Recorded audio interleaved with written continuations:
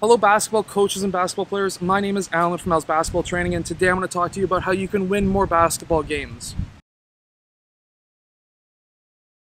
So hello everyone, my name is Alan from Al's Basketball Training. On this channel I show you basketball plays, drills, and skills. So if you like that stuff, hit that like button and subscribe.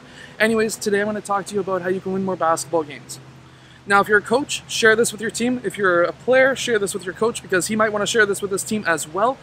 But the number one thing that I prefer in my players is if they're having fun.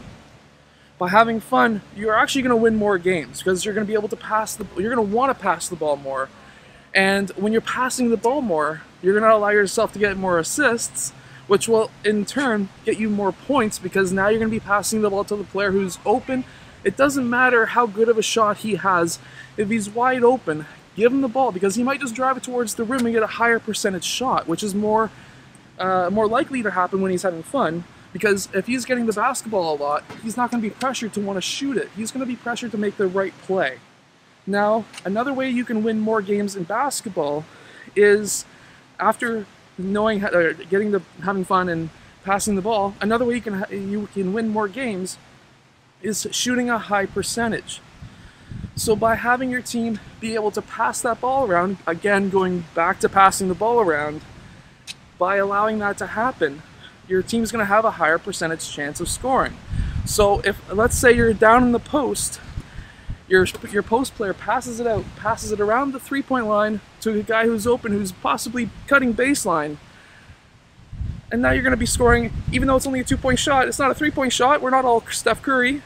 By shooting a nice, easy layup, we're getting a nice high percentage shot and winning more games. So there's a few quick tips that you can do yourself and your team can do to win more games. Now another way that you can win more games is to be loud as a player. Oh, he did! I wasn't sure if I could do that still. You good? You good? You good, Lefty? What you want to do? Yep, I got nail. I'm low. Here you go. Ball here. Help. We out. Get it up. If you're on the bench, it doesn't matter. If you're on the court, it doesn't matter. Be loud. If the opponent is just about to take a shot, call up shot. Be like, ball, shot, ball's up, shot, something. Think of a team word that you're going to use so that everyone on the court knows that a shot's just been taken and now you need to box out. By being loud as well, you're congratulating your team. If your team just scored a basket, it doesn't matter if the guy scores 50 points a game. Congratulate him. Be like, hey, good shot. Now go get the next one. Or anything like that. Or let's say you're coming down, it's 3-on-2, you're the guy up top, and you're just like, hey, I got ball. Now you're communicating with your team.